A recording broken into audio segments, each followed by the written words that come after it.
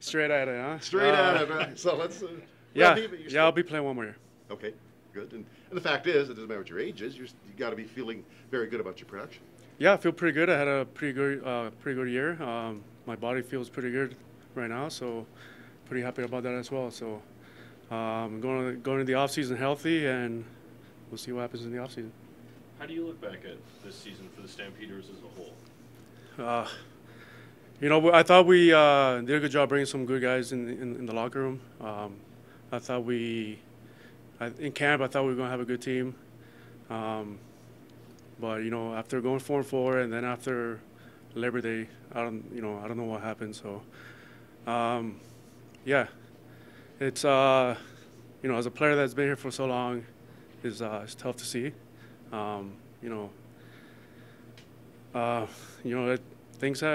Things have to happen. I'm getting calls and texts from alumni, players I play with, and they're wondering what's happening. And I don't have the answers to that, but as a player who's been here for a long time and loves this city and loves this organization, we've been declining the past 5 years, and I'm gonna be straight honest. We haven't won a playoff game since 18. We haven't had a home game in the playoffs since 18. So, and the past 2 years, last year we barely made the playoffs, and this year we didn't. So, it's tough for me to say, but we've been declining as an organization. So something has to change in that sense. There has to be something that turns around, that maybe starts going in the other direction, because what the winning culture can be like here. Yeah, I mean, we've had that for so long, right? Obviously, I think, like I said, we have the players. All the players, I'll say this, all the coaches and the players played hard, worked hard every day, and that's something I'm not going to deny. But at the same time, like I said, as the guy who's been here for so long and getting messages and texts from alumni, some of our very good friends who are still in the city wondering what's going on. And obviously, I don't have the answers. I don't get paid for that. So when you go for 5-12 or whatever we are, things are going to change.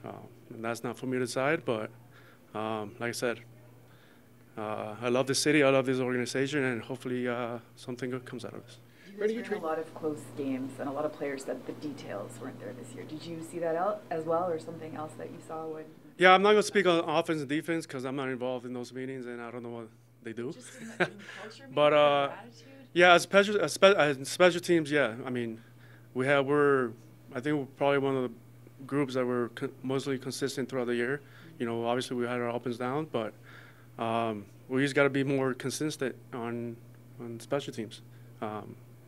Killam does a wonderful job getting the guys prepared, and the guys got to work hard and do their jobs. In terms of, are you training differently or better? Because as I say, your percentage this year was great. The only two of the ones you missed are outside 50. You're still on, your kickoffs are good. Are you doing anything different, more of, less of? I've been pretty much doing the same thing that I've done every year. I think I feel more comfortable every game. Obviously, when you have good people around you, like Killam, Aaron, and Cody, things get easier, I want to say. But, yeah, like I said, I had a great year. I'm still pretty pissed off at those 2 posts that I had this year. But I think I hit 4 this year, which is insane. Yeah. 2 extra points. And, yeah, I wish I could take those back because I thought I could have gone 100% this year. Is it possible you're getting better?